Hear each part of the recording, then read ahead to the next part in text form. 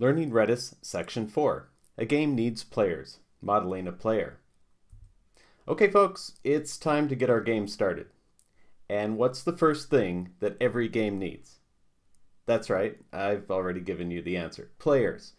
But see how easy this is going to be?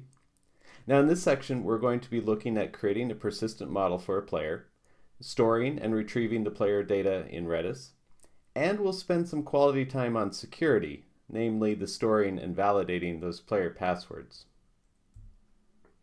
Video 4.1, Modeling a Player.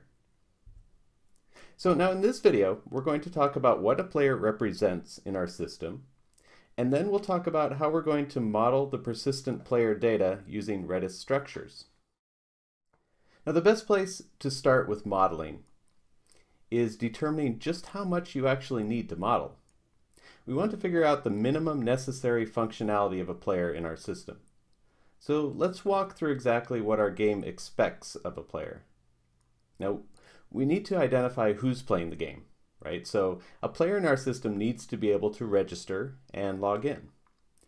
A player must also be able to start a new game or join a game that a player has created. And finally, a player needs to be able to submit a turn when appropriate, which also implies that we need to communicate with the user and tell them when it's time to take their turn. So now let's look at how a player relates to our application. Now clearly a player needs an ID and a password to be able to register and log in.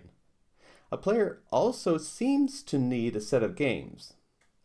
But is that right? Or does a game need a set of players?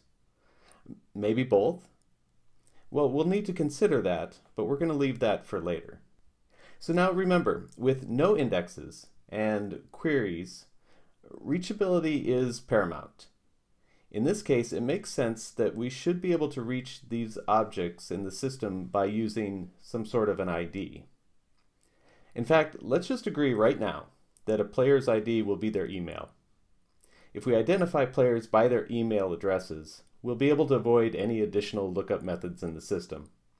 The user will be able to register with their email, and they'll log in with their email. A player will even be able to find their friends by email. So we probably won't need another method for finding friends. Likewise, by using an email ID, a player would be able to readily find their friends' games. So, we've defined our access key as player, the type player, plus the player's email address. So what are we storing in that key value? So in the case of the player, this is pretty straightforward. We just need to store a few strings to match our requirements. It's basically the player's email and their password. And let's go ahead and add a name field just so we can be a little more friendly.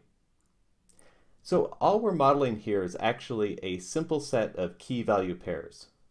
But fortunately, there's a Redis structure just for that kind of thing. It's called a hash. So we're going to use that. Now you might be wondering, why don't we just store the games in the player hash too? Well, for one thing, reachability.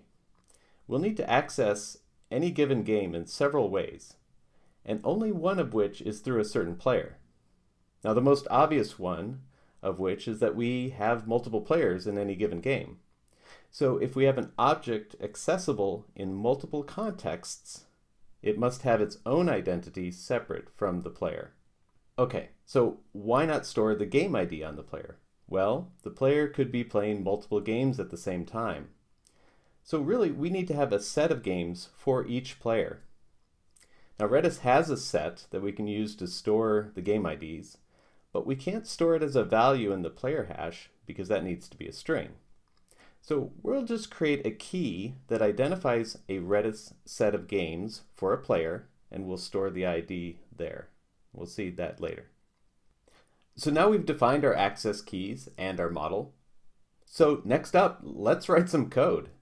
We'll be creating, storing, and retrieving these players in no time at all.